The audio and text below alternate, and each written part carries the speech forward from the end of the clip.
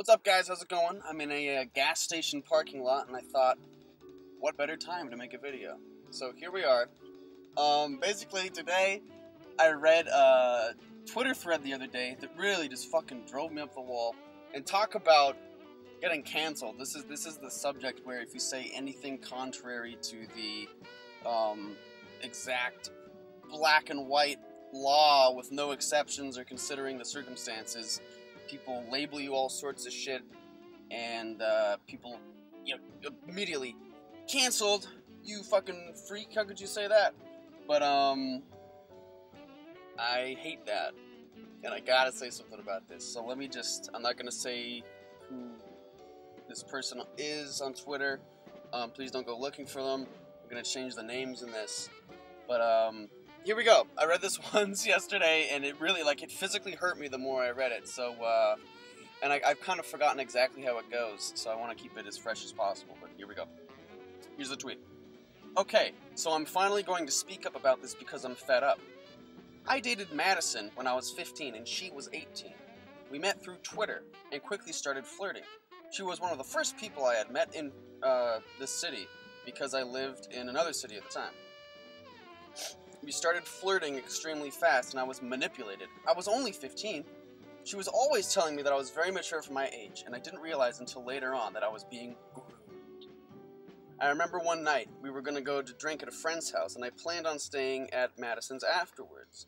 Before we met up, she texted me something along the lines of, "If my mom asks, say you're my little brother's friend." I didn't realize how fucking creepy all of this was at the time. We had an open relationship, but it felt really one-sided. I couldn't hook up with anyone, but she could. We broke up after 2 months of dating. After that, I was hooking up with her best friend, who was 20 at the time. Okay, get that last part. After that, after we broke up 2 months of dating, I was hooking up with her best friend, who was 20 at the time. So already this guy's a fucking piece of shit. Okay? Moving on. One of the worst nights of my life was at a little party, and Madison was there. This was shortly after we broke up. I got too drunk, and a bunch of us were all making out on this bed. Dude, how do you get yourself in these fucking situations? I'd never gotten a situation like that in high school. And to this day, after Madison left, she texted me and said, "Please don't hook up with anyone." Okay, who the fuck cares? Oh, man. I broke down and got really emotional.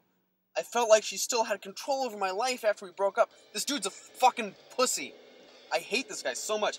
When I met Madison, I also met a lot of new people who were her friends, and I quickly became friends with all of them. After we broke up, Madison didn't want to go to the city anymore or hang out with any of my friends because they were her friends first. It's kind of... I've never been in a relationship and, hung out exclusively with my partner's friends. I don't know if any of you guys have done that. Anyway, I unfortunately forgave her for everything a couple months after. About a year after we broke up, when I was 16, I ended up going to her house because she was hosting a little party. So he willingly went to her house because she was hosting a party after all of this, which apparently he fucking hated and thought he was a victim.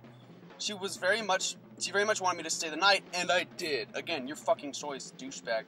She wanted me to sleep with her in her room, and I did. Again, your fucking choice, douchebag. We ended up hooking up, and I immediately felt so fucking gross afterwards. That was probably the last time I ever talked to her. I'm saying all this because I'm tired of seeing them around.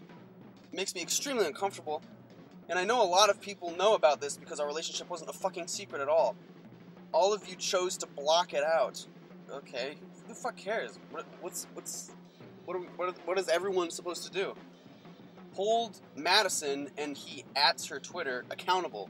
Hold your fucking friend accountable. This shit is ridiculous. If you still kick it with her after reading this, you're dead to me. Okay, I'll try to make this short. Here's my thinking.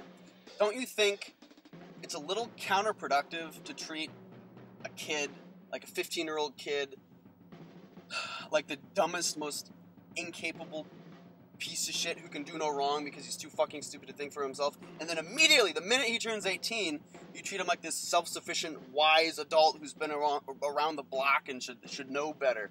I never understood that. If you don't see the fucking issue in that, I don't know how to help you. People treat legal age like the most literal thing in the fucking world. And they never look at the context. you could be, let's say, a 17-year-old dating someone going on 20, and people are like, ooh, yikes, that's a little problematic. And then, okay, so what about, I know there's some country somewhere where the legal age is like 17. It's somewhere lower than 18, right? So what about that? If it happens in that country, then it's fine, no big deal. Everything has changed. For the record, I think 18 is a good ballpark age for this kind of thing. I don't think it's bad, but I also think the situation matters. Let's take a look at these ages, 15 and 18.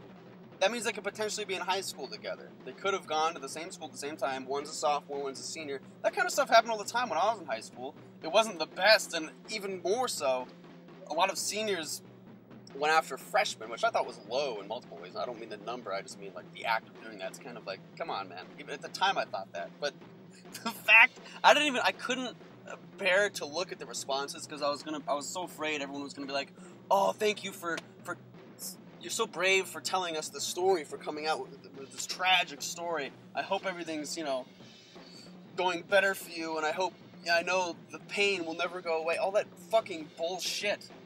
It just goes to show that people will ruin someone's fucking life the minute they see they can, like, get away with it socially.